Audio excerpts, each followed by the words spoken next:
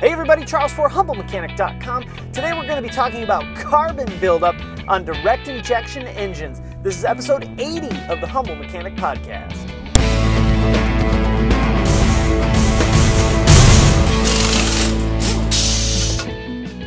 So, as you guys can see, I'm back in the car, and I'm super excited to say that I'm back in the Passat. As you guys know, my wife got a new Tiguan, so that means I get my Passat back, which I'm super excited about.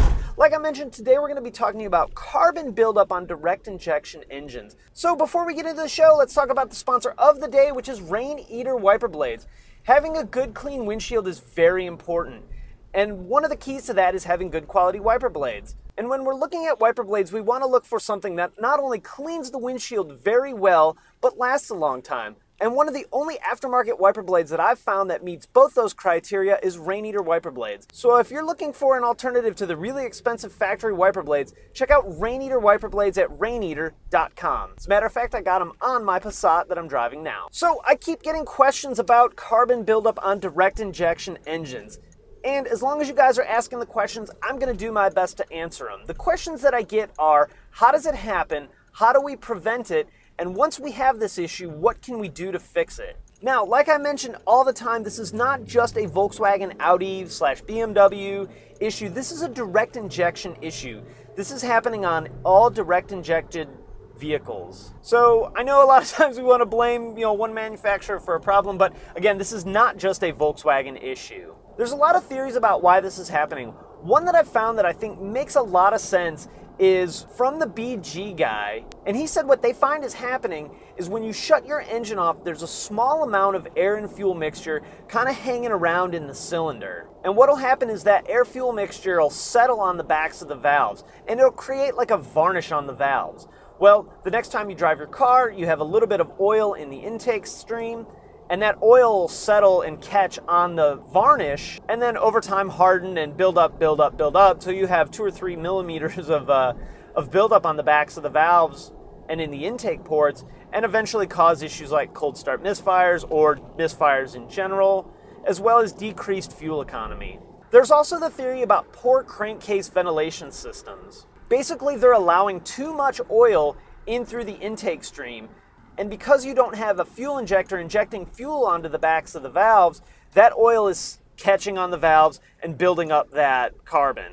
There's also talks about longer oil change lives breaking down the oil and actually clogging the crank vent system a little bit, and that causes weird crankcase pressure. Again, injecting more oil into the airstream, causing this carbon to build up.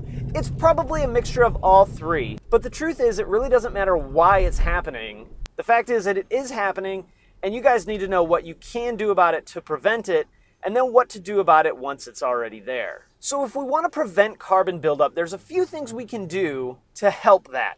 One is top-tier fuel. Now, I'm going to just say it right up front before we talk about top-tier fuel.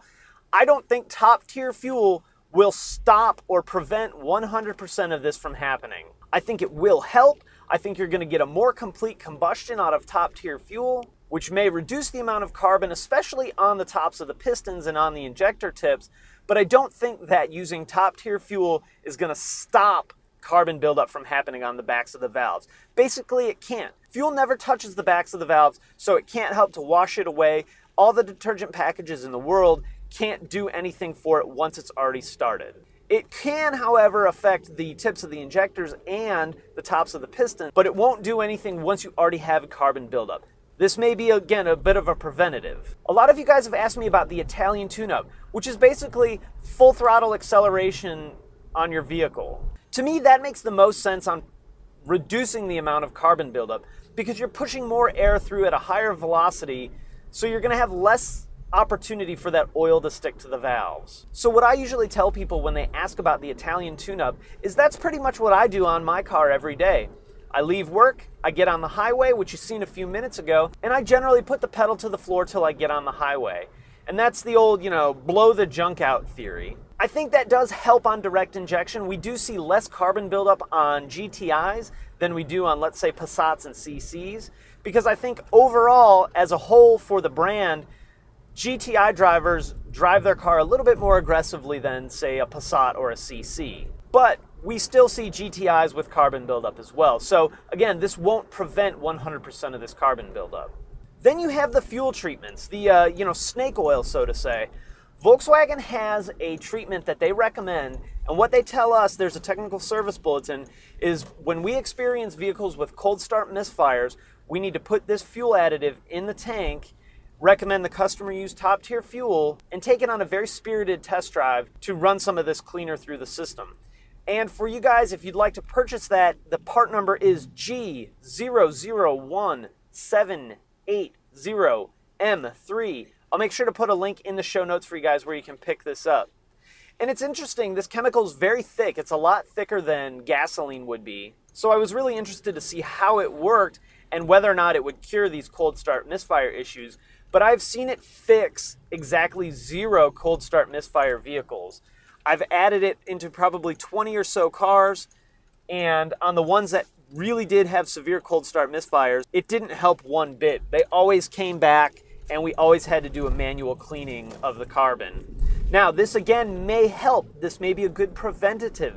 This, coupled with top tier fuel, may prolong that carbon buildup. And instead of seeing it at, say, 40 to 50,000 miles, maybe you're seeing it at 70 to 80,000 miles. There's also a lot of other fuel treatments out there. I can't speak to the quality of any of them. I mentioned 44K the other day is what I put in my car. But this is a port-injected vehicle, not a direct-injected vehicle. So a lot of what we're talking about doesn't really apply to my Passat. It does to the Tiguan, and we will be doing some testing on that. So what's the fix? How do we get rid of this junk clogging up our engine and making it run bad when we first start the car up, or decreasing our fuel economy?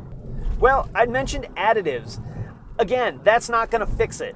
That may help it a little bit. That may clean the tips of the injectors. That may clean the tops of the pistons. But it's not going to get rid of the carbon buildup on the backs of the valves. There's also treatments that go through the air intake, things like seafoam. Now, I do think this may help reduce the amount of overall carbon buildup on the backs of the valves, but it's not going to remove it all. Basically, even if you're misting this in, it's not going to catch all that carbon. You may have to run 30 gallons of seafoam through your engine in order to get all that carbon off. Now, you may get enough of it off to temporarily cure your cold start misfires, but it's not going to get the backs of the valves clean. Really, the only way to get this handled, to completely take care of the carbon buildup, solving the cold start misfire problem, is a manual cleaning. And that's where we would remove the air intake and use some kind of manual method to clean it. And that could be soaking it and scraping the carbon out.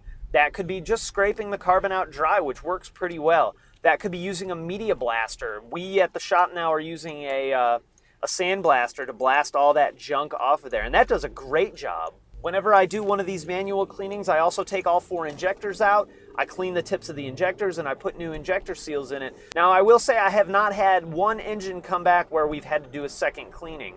It's always been one cleaning at 40 to 80,000 miles, and the cars are good from there. But it's taken 3 or 4 years to get these mileage, to get this carbon buildup. So it'll really be interesting to see when we have a lot of TSI or even the FSI engines with 130,000 miles, 150,000 miles, to see what kind of impact this carbon buildup is having at that mileage. Now, I will say the TSI, the newer generation CCTA and CBFA engine codes, are much more of an issue than the BPYs were. The first round of direct injection engine that Volkswagen had, we're seeing a lot more with the TSI than we ever did with the FSI. And that could be a number of reasons. That could be the drivers, that could be the fuel that's out there now versus in 07. There's so many factors that can play a role in this. It's hard to put your finger on one singular issue that if I said, hey, all that would have to happen would be fuel's got to change and there would be no more cold start misfires, there would be no more carbon buildup. There's also the folks that are putting catch cans on their vehicle. And basically what that'll do is that'll route the oil out of the PCV, out of the airstream, and they'll put it in a small canister. Companies like Black Forest sell one, and that adds a little bit of maintenance, so you'd have to dump the canister, every 10,000 miles or whatever the interval is. But hey, it's better than spending like $700 to have your intake manifold removed and all that carbon cleaned out. So like I said, there's a lot of issues at play with cold start misfires and carbon buildup. I keep mentioning cold start misfires. That is like the #1 symptom that you'll find to point in the direction of having carbon buildup on the backs of the valves. So the truth is it's a design issue with direct injection. Again, it's not just a Volkswagen issue. BMW has had a special tool for years to clean this up and handle their cold start misfire and carbon buildup issues. So until we have companies doing things like adding a port injector or individual runner injectors, I don't think a lot's going to change. It's just going to become a normal part of maintenance on these vehicles. So maybe I'll hit Black Forest up for a catch can on for the Tiguan and do some testing on that and see how that impacts the carbon buildup on my car. Because that's a vehicle my wife's generally going to drive. Her and I have very different driving habits.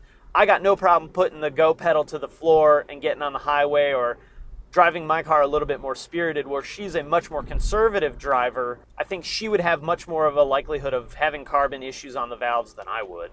But we'll see. It'll be an interesting experiment. And don't worry, I will definitely share the results with you guys. All right, guys, I'm going to wrap it up there. If you have any questions or comments, post it in the comments section below. Hey, if you like the video, throw it a thumbs up on YouTube. I always appreciate that. You can also subscribe on YouTube or on the blog at humblemechanic.com. You can follow me on Facebook, Twitter, Instagram, the blog, and obviously here on YouTube. All right, guys, thanks for watching, and I will see you next time. Oh, and I'm driving, so obviously, no beer.